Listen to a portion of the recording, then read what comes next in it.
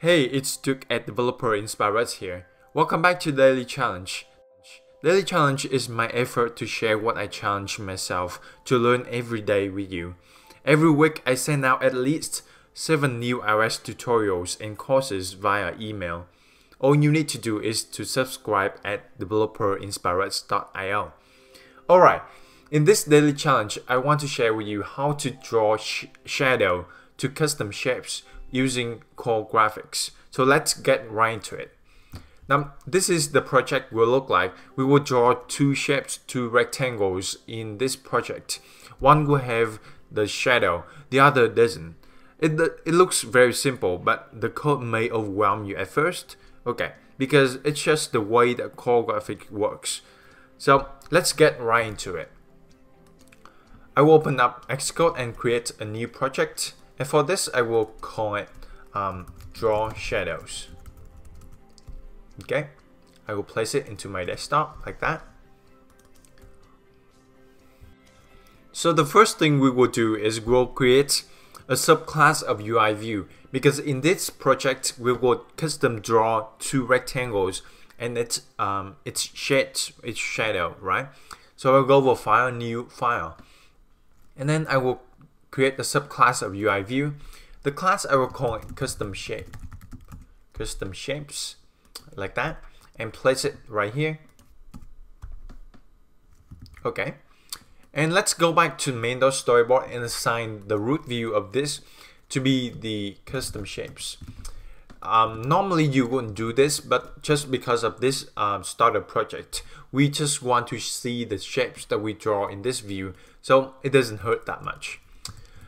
Okay, so let's go to the custom shapes, and maybe I will uncomment the draw rect, because the draw rect is the place, the method that we will draw.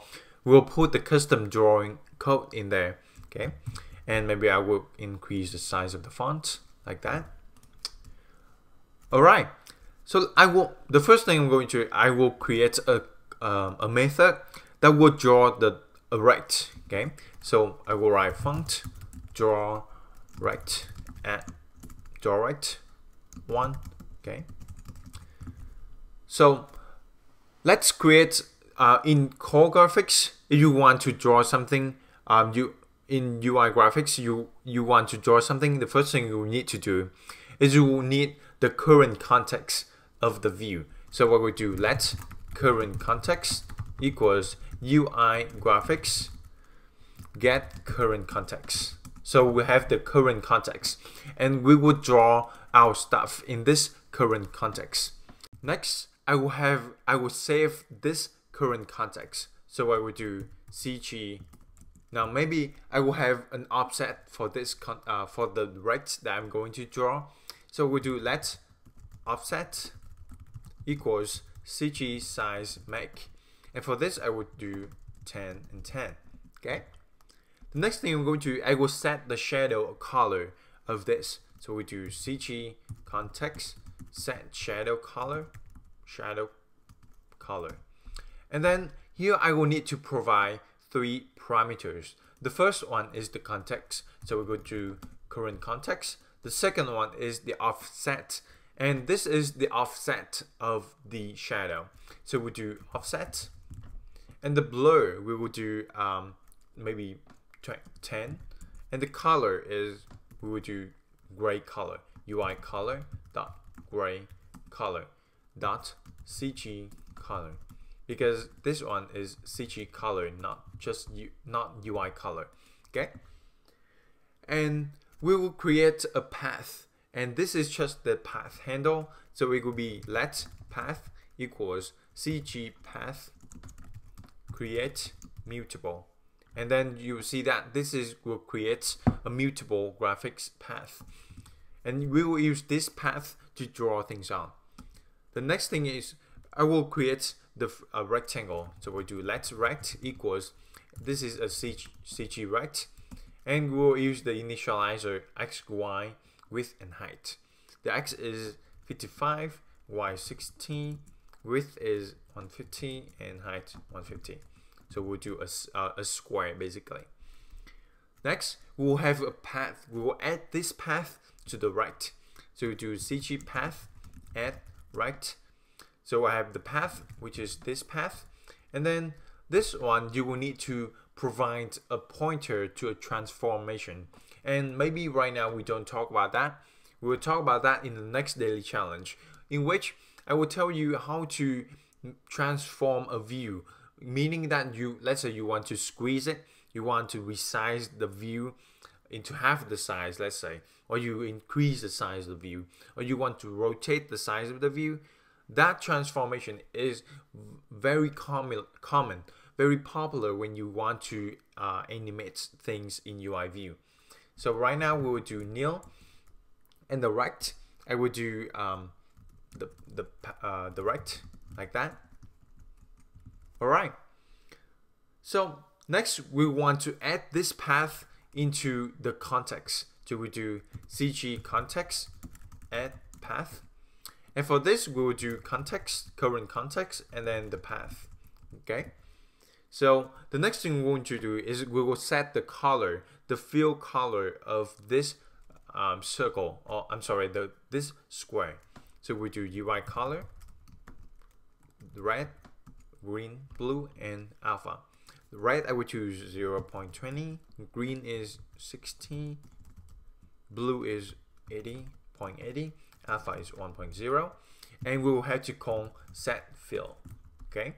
So don't forget to call dot set fill. That will fill the color of this square. Okay. Next thing we will fill this path. cg context draw path, and this will be current context, and this is kcg path fill because we want to fill this. And then we will do and believe it or not, that's it. Next thing, we will need to call this method inside draw right, and just like that. Now let's run this. You will see that in here we use the core graphics to draw things, but you can use UI Bezier path and layers. Maybe we will talk about that later. Okay. So this is our square, and you see that we have this very nice shadow, right? It's because the blur I use 10, maybe you can use 1. This offset, maybe you can use 2 or 0 and 2 like that. Okay, and you see that the shadow, you can change these offsets, you can change the blur, you can change the offset, and even the color. So in your next time, I want you to challenge yourself in your projects. If you see the way that Google does its their shadow in their project, you use the Google app or the Inbox app, the very nice button that they do apply the drop shadow into that. So maybe you want to apply some of those. Okay, so just want to be clear that you can do this. Okay, so the next thing we want to talk about is, let's say I want to draw another rectangle, and maybe for this rectangle we don't want to have the shadow, and you will see that there is something we want to talk about this context thing in core graphics. Okay, so let's write another function called func, and we want to draw rect without shadow. So I will go very fast for this. Next, the first thing I'm going to do is I will have a current context, and this is cg get current context, UI graphics get current context. So we have the current context, then we'll have a path, right? cg path create mutable, and then next we will have a rect, which is the boundaries for this rectangle we're going to create. cg rect x is 150, y 250, width is 100, height 100. All right, so we will add this path, we will add this rect into the path. cg path add rect, we'll have to specify the path, the transform, which is nil right now, the rect is rect. Okay, all right, next we will do UI color, maybe this one, purple color dot set fill. And then we will draw the path. CG context, draw path, current context. And then we will set that CG path fill. Okay, so let's draw this. Don't forget to call this in draw rect without shadow.